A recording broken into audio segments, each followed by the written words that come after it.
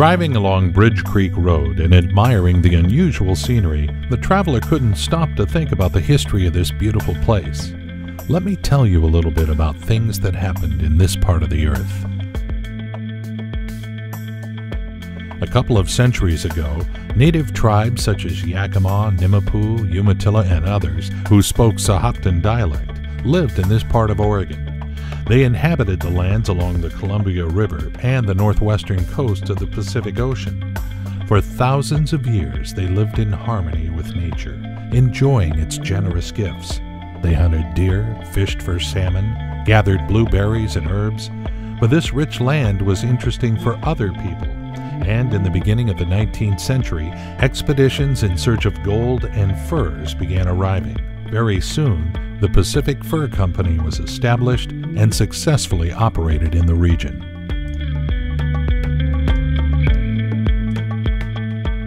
An experienced hunter, trader, and miner, John Day was accepted to one of such expeditions. A tall, handsome, and reliable man, no longer young, Day with his team were headed to Fort Astoria at the mouth of the Columbia River. On their way, Day fell ill, and together with his friend Ramsey Crooks, lagged behind their expedition. Having overcome the illness, hunters continued their journey and reached the place where the Macho River empties into the Columbia River. But here they faced another failure. They encountered hostile Indians who took their clothes and personal belongings away.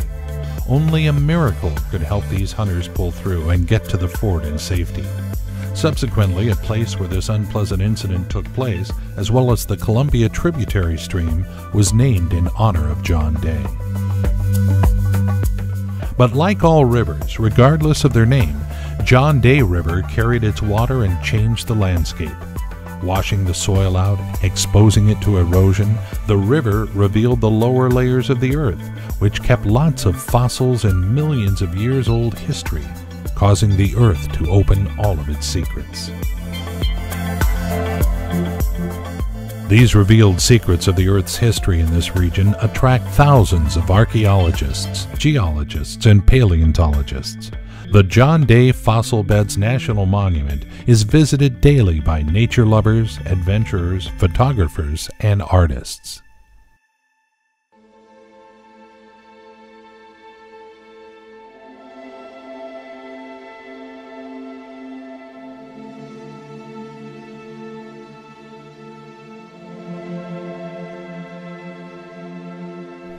Finally, my goal is achieved. I'm on the top of the hill at Carroll Rim Trail. An amazing valley strewn with hills has appeared before my eyes. Sutton Mountain, a 4,694-foot peak, rises in the distance. It points upwards into the clear blue sky, forming part of the eastern backdrop of the Painted Hills unit of the John Day Fossil Beds. But it seems to me that this peak is not the central figure of this scenic picture.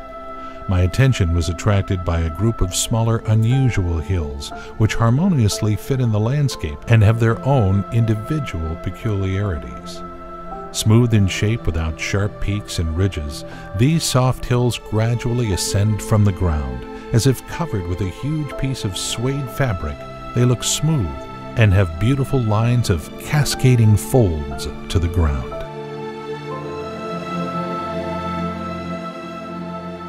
The shapes of these hills are not so amazing as their attractive color. Their horizontal lines are painted as if with a talented artist's brush and have the perfect combination of red and green colors. At various times of the day, as well as at different times of the year, they tend to change its color. It is this colorful palette and its surrounding nature that tells interesting facts about the history of our planet. Here's an interesting one. Around 100 million years ago, this part of the continent was the bottom of the Pacific Ocean, and the coastline was at the level of nowadays Idaho State. With the advent of the Cenozoic era, 66 million years ago, under the influence of tectonic forces, this part of the land began to rise, and the shoreline moved to the west. At the times of the Eocene period, 44 million years ago, numerous lava and mud flows generously covered the land, burying forever the plants and animals met on their way. Tropical and subtropical fruits, Roots, branches of the trees, seeds were canned and turned into fossils. Archaeologists still find fossilized palm leaves here, along with avocado trees and other subtropical plants which are 50 million years old. At that time, the climate in this region was warmer and more humid than in the 21st century.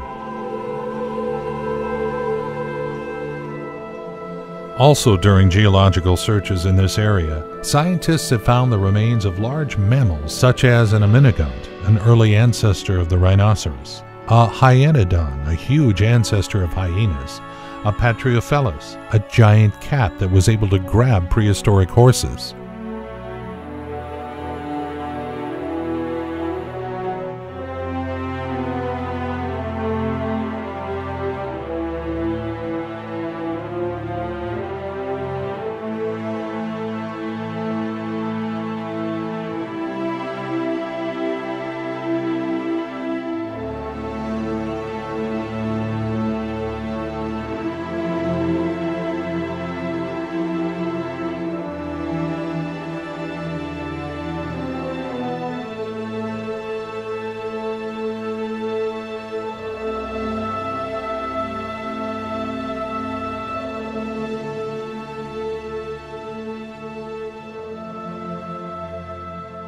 One epoch was replaced by another.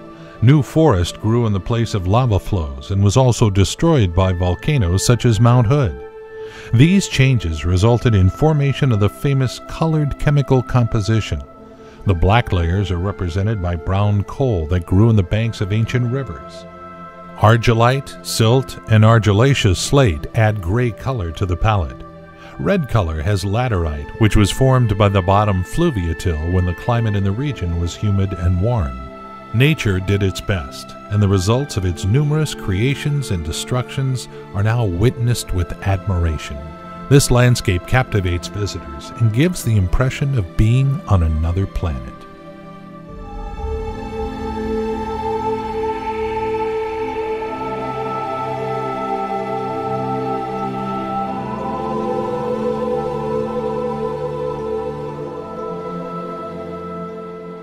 I invite you to follow me along the Leaf Fossil Trail. Take delight in the views of Sagebrush Prairie with a picturesque feature called Laurel Hill. As well as other painted hills, it can tell a lot about the past of this area. Around 30 million years ago, a hard-leaved forest was found on the territory of this arid prairie. The climate changed to the warm and humid when the forest looked more like a jungle. The climate was characterized by concrete seasons. The forest was surrounded by beautiful lakes and marshes and consisted of the ancestors of present elms and alders, beech and birches, maples and oaks. Every year the forest dropped from the crowns of the trees tons of foliage.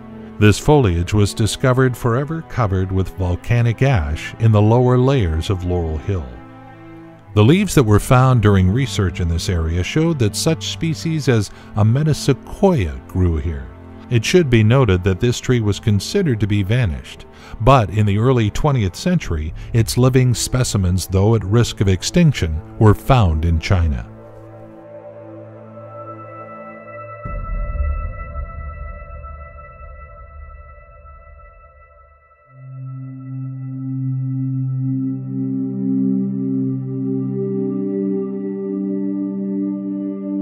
Not long, only 0.2 miles, Painted Cove Trail is one of the best accessible trails. Its boardwalk takes you to the real Painted Hills.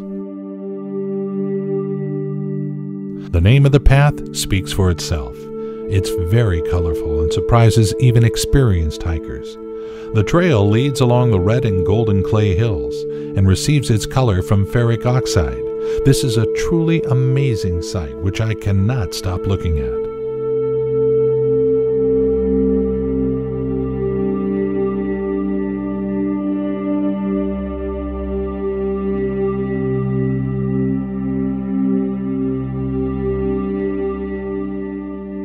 The best time for enjoying the hills is sunset, when the day with its unbearable heat is fading and slanting sun rays add an additional volume to the hills, making their color more vivid and deep. Let me share an interesting fact concerning the clay.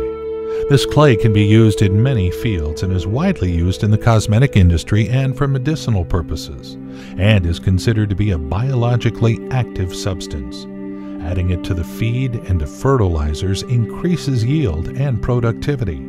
Clay is also used in winemaking and other fields.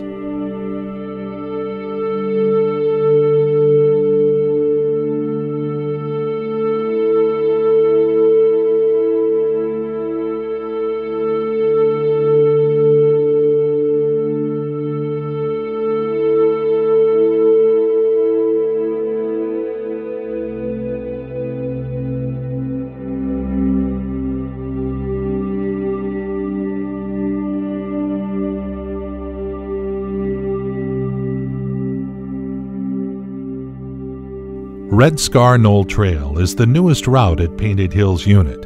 A flat trail runs around the picturesque hill of red and purple argillaceous slate. On the way, you can encounter small groups of cedar and other lonely trees that stay in perfect harmony with the yellow burnt grass.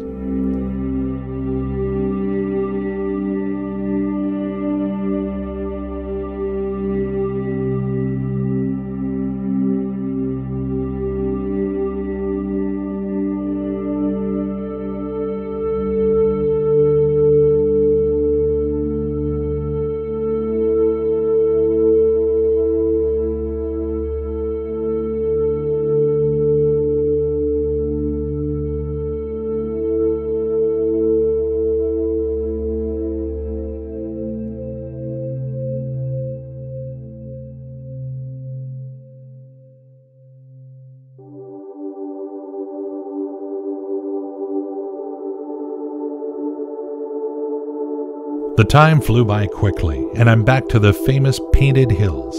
I decided to look at them from a different angle and in the evening. Painted Hills Overlook Trail is the perfect location and is situated opposite the Carroll Rim Trail. In the evening coolness, the hills look quite different. The condensed moisture is absorbed by clay hills, saturating the colors.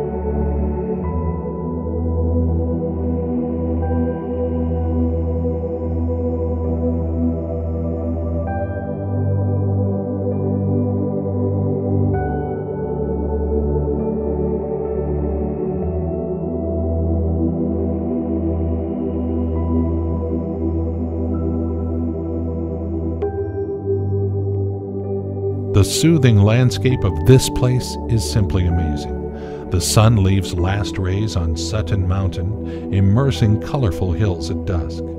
Another day is added to a multi-million-year history, and now only stars silently admire the unusual colorful hills of Oregon State.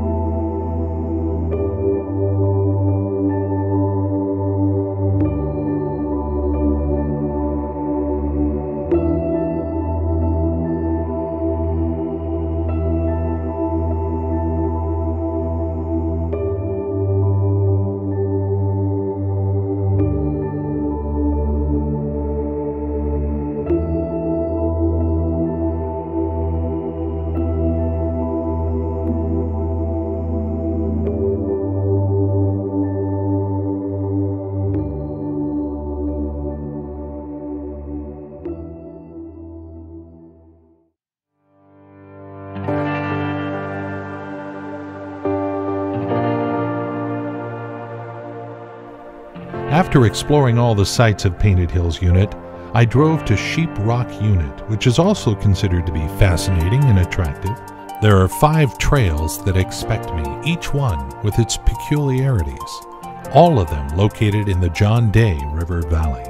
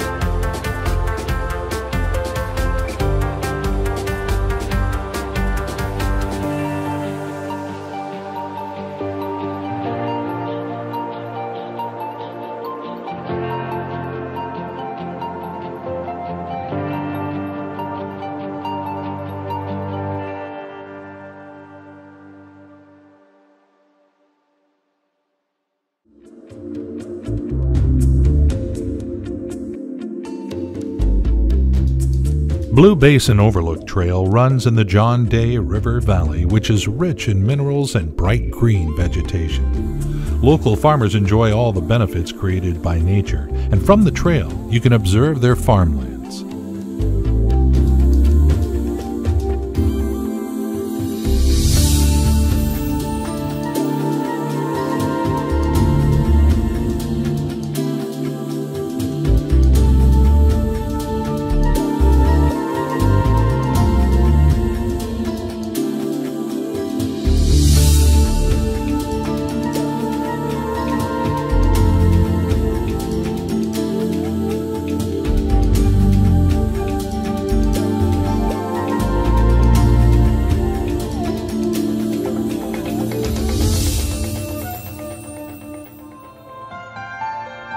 This wonderful 3.4-mile loop trail opens views of the mountains with gorgeous bluish tint. These hills created from petrified volcanic ash. Special minerals found in the soil in quantity add this magical bluish tint. The trail is quite dusty and may be impassable during rain. Precipitation created a special and distinct look of these hills, and they resemble sand castles created by a playful child's hand. They stand naked without vegetation, as their mineral composition is unfavorable for grass and trees.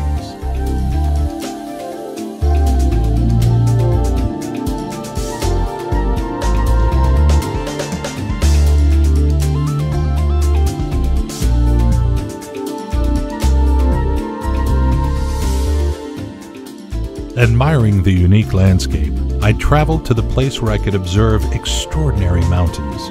Flood of Fire Trail took me there. It's short, 0.25 miles, and gently ascends and crosses a ridge, taking hikers to a viewpoint that overlooks the John Day River Valley and the surrounding basalt cliffs. At this time of the day, the gray cliffs have a special turquoise hue and stand out against the yellow-brown hills, covered with withered turf.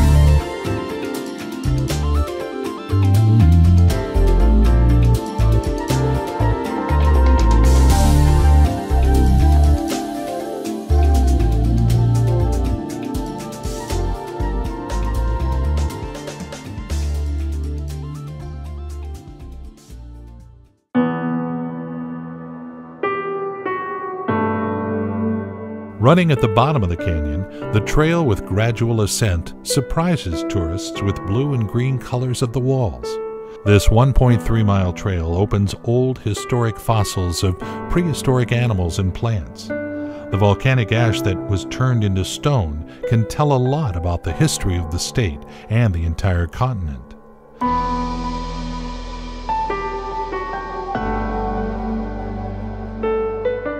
Traces of volcanic activity and changes in the environment are printed on the cliffs along the trail.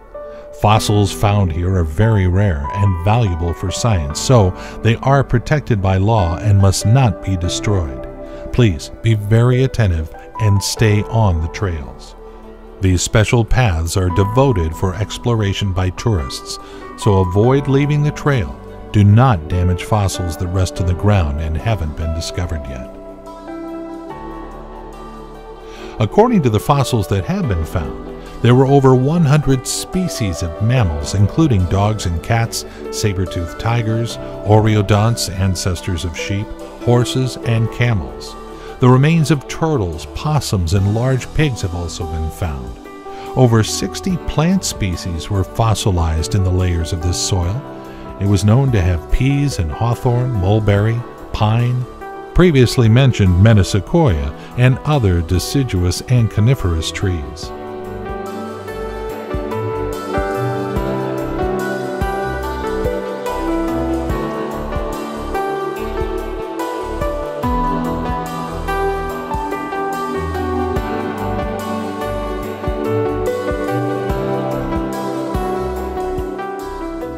Today, the flora of the park is diverse thanks to 80 soil types, which are scattered among the hills and are mixtures of minerals of different consistencies. Juniper, wild rye, mugwort, elemus, Indian fescue, and wild barley can be seen throughout the park. Look, here are some large representatives of the park's fauna. Pronghorned antelope. Rocky prairies is their favorite place of this habitat. They differ a little bit from deer, which you can also meet here. If we talk about the differences, first, deer have no gallbladder, and secondly, they have different horns. You can easily distinguish a male antelope by beautifully branched horns. Antelope are very shy, but fast. Their speed and ease with which they move remind me of the flight of a bird.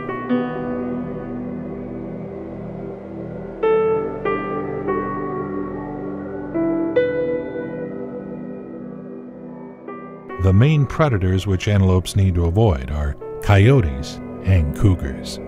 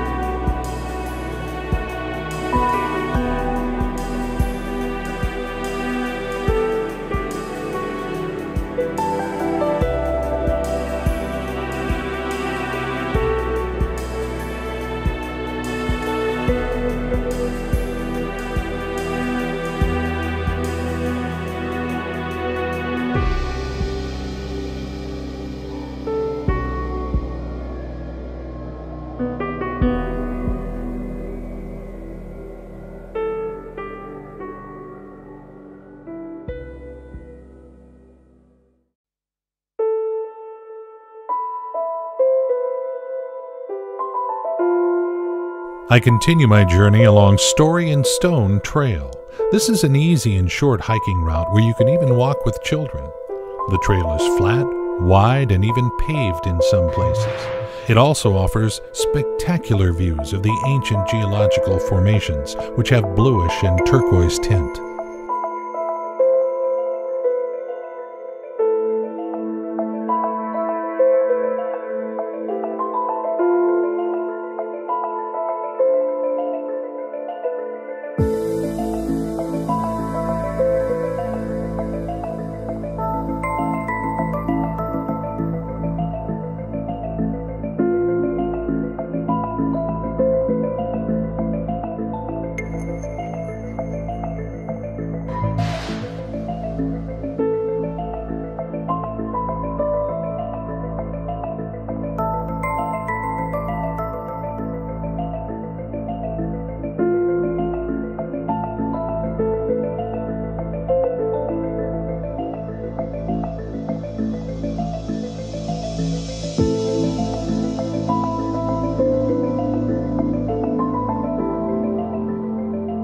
Going down to the John Day River, I found myself in a green oasis surrounded by high hills. Here, hikers will find the offices of the rangers and a farm, a museum with exhibits of agricultural machines of different times, some of which are very old, when horsepower was used to make some of them work. You may also see equipment with a combustion engine.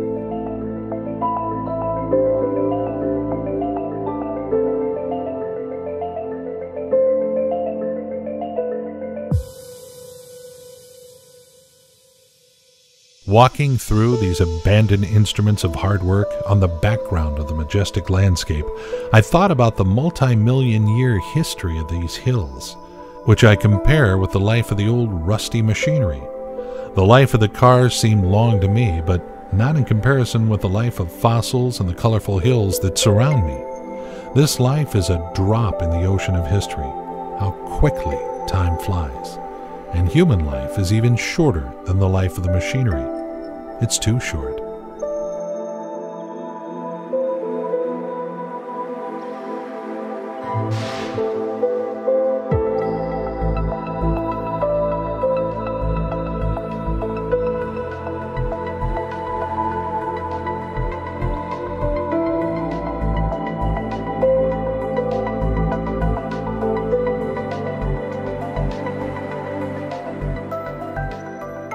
The empty stable where horses once rested after their field work plunged me into a meditative state. And so, to brighten up, I went out to the river. A clean and shallow creek was bawling among the rocks, surrounded by green stripes of tall grass and bushes, along with willows. On the opposite side, stepped mountains, sometimes overgrown with rare trees, showed their colorful side bearing soil erosion and a beautiful and calming view.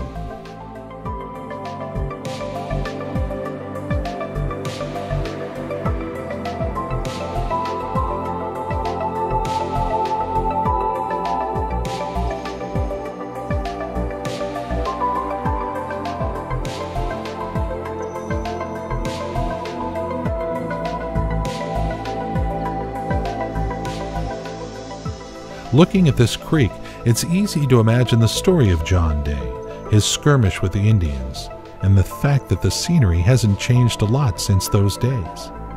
While I was thinking, I almost stepped on a rattlesnake lurking in the tall grass. Be careful and cautious. Look not only around, but also under your feet.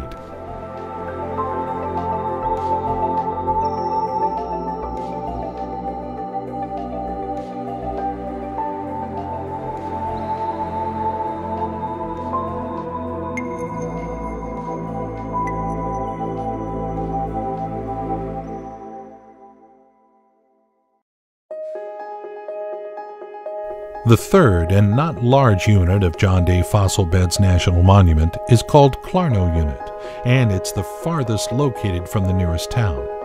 A visit to this part of the park is the last thing for many hikers and tourists, but the most ancient prehistoric fossils are concentrated here.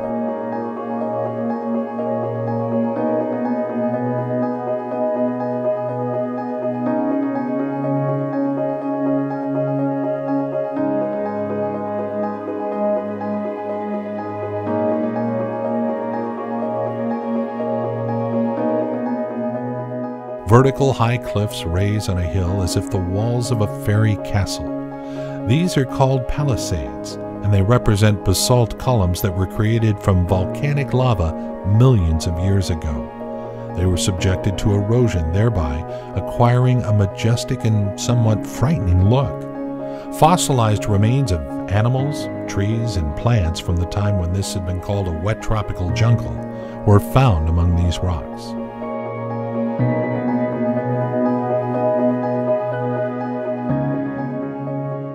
These silent and severe at the same time giants have survived a lot in their lifetime, but they stay firmly and confidently like knights peering into the distance. Arch and geological time trails run along these beautiful columns. If you follow this trail, you'll be able to reach the height of about 200 feet and to enjoy in the rocks the extraordinary arch created by time and erosion, as well as petrified logs and traces of ancient rainforest immured in the giant boulders that are scattered along the trail.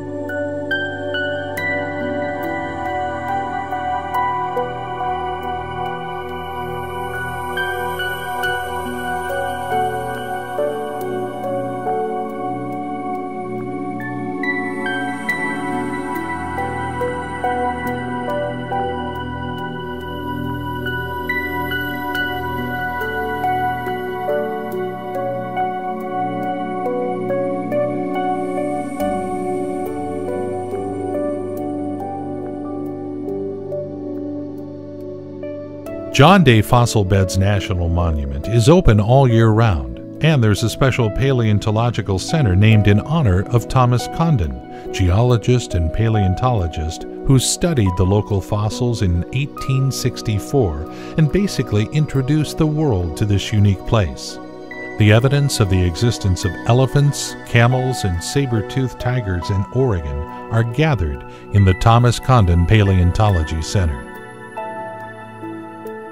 John Day Fossil Beds National Monument is a unique place that attracts a great number of tourists and hikers. Breathtaking scenery, simple hiking trails, numerous historical discoveries, all the components of an exciting journey in one place.